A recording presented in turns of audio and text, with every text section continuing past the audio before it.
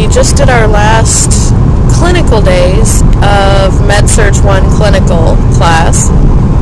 We spent time at nursing homes and also had a couple days in simulation lab.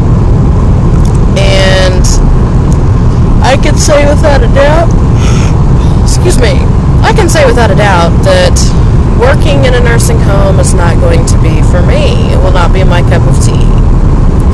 Next rotation, we will get to do hospitals and I think like the state mental hospital.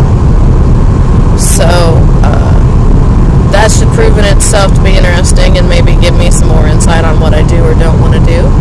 I've decided to go ahead and enroll in a home health aide course. It starts in April because I like the thought of not being stuck in an institution or in a building and being able to leave when I want and have just short stays with each patient.